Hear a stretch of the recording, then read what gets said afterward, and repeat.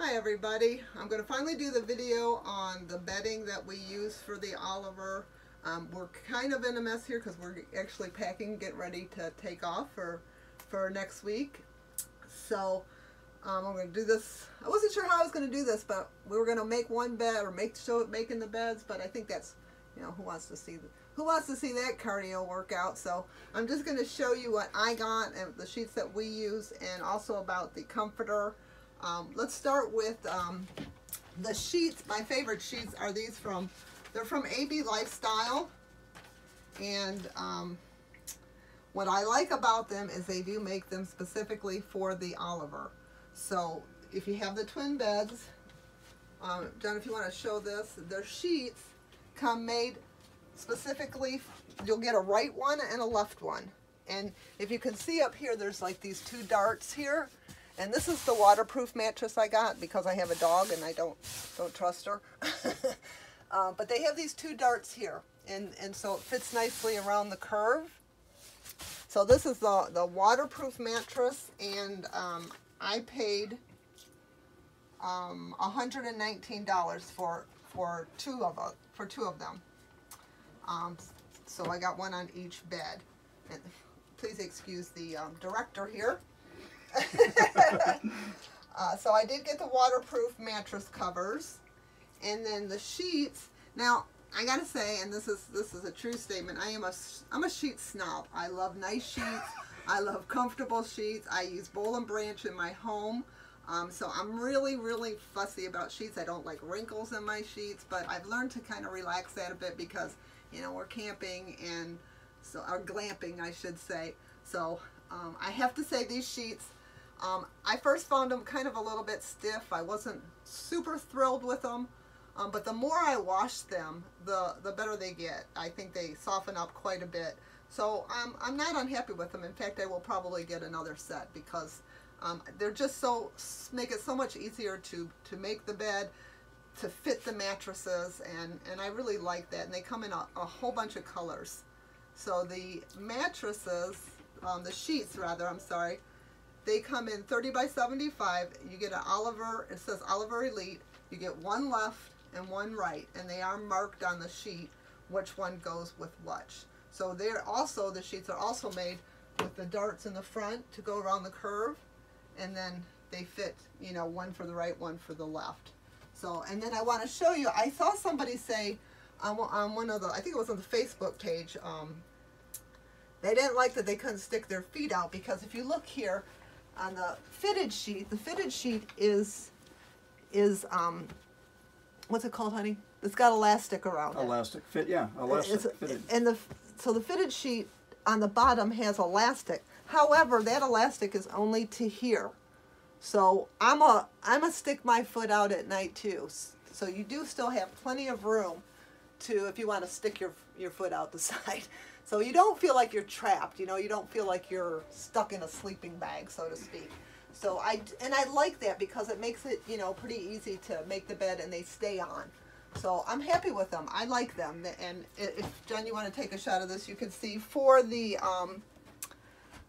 two mattress pads and the two sets of sheets, it came to $258. So and I believe that's still the same price. I'll put the link down below to their website. Now that being said, the comforter, again, excuse the mess. I originally bought this comforter, and I got it on Amazon, and I bought twin sizes. And I had twin sizes on both beds, but the twin size was too big. I mean, it was just a lot of material. You know, I folded it almost a quarter in half to make the bed, and it was bulky and kind of messy, so I didn't really like that. So I went and bought another queen size. I bought a queen size, and I took it to the tailor and I had it cut in half. The queen size is 90 by 90, and these beds are 30 by 75. So I wasn't sure whether to go with the king or to go with the queen, because the king is 106 wide, but I thought 45 by 90 would be good, and it is. And if you can see here, I mean, I have it up to the wall. Now you can tuck it in, you know, if you want to tuck it in, but you still have plenty of room to let it hang if you want to hang. So I think that worked out really well. It's just your discretion whether you want a little bit more space to hang over the end, or I think this works out really well, and it works out, like I said, to 45 by 90. So I'm really happy with that. That was a queen size comforter that I just had cut in half, and now I have 2 comforters that fit, and I have 2 twins that are up in storage. So anyway, so that's my tip on that. I also have, I always carry spare sheets because, you know, you should always have spare sheets. I have not bought another set of these yet, which I will do. I think I am going to buy another set of these, but I wanted just a easy set of sheets, just spare sheets, just in case, you know, something or someone or something has an accident. So I got these. These are cotton jersey camp cot sheets. They are 30 by 75, so they fit the mattress perfectly. I tried them on. They do fit. Now I can't vouch to the comfort or the longevity of them because they're actually my spare sheets. I haven't slept on them yet, so I just got them to have a spare. But I got these on Amazon. They were inexpensive. I don't remember. I'll put the link down below. I want to say they were maybe $40, $45. But they're super soft. They feel real soft. And so I got these. These, like I said, these are 30 by 75, which is what this is.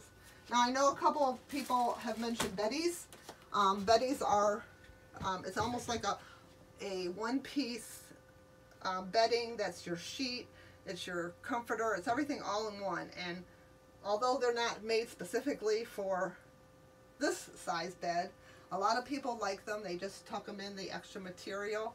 And I like them too. And in fact, my first thought was to get a beddy, but they didn't make the color scheme or don't have one in the colors I wanted yet. So I've heard a lot of people really like the beddies. So that's another thing you can look into. Or check the forum and read, you know, ask for puppy beddies, and you can read more about beddies. People use those. People use straps. They use regular sheets and buy the straps. I'm not about the straps because I think it's enough to make the bed. I just want everything to fit, and I don't want to deal with straps. But people do buy whatever size twin size sheets, and they use those straps that go under the bed. So there's that option as well. So this is what I use. I do recommend these ones from AB Lifestyles. I like them. I like that they're made for the Oliver. They fit real well, and it makes it a lot easier to make the bed. They stay on, and they've washed up really, really well. They're super soft. Like I said, the more you wash them. So that is my video. I know you guys have been waiting a while for the bedding video. There's so many more videos coming out. We are going out next week, and I promise you, we are going to make the garage storage video. We can't make it now because we're kind of too close to the house to get in the storage. We got to pull the trailer out to do that. So we're going to make that next week. We got chairs, we got camp kitchens, we got all sorts of good things coming up. So stay tuned. Thank you for your patience. I do appreciate that you like and subscribe. And if you have any other tips or things you'd like to see, if you have tips on bedding or bedding that you use, please comment below because we can all help each other. We're still learning too, so I love to hear your comments. I love to hear your suggestions. So if you have any, just put them down in the comments. And other than that, I hope everybody has a great weekend. Thank you for watching, and I'll see you the next time.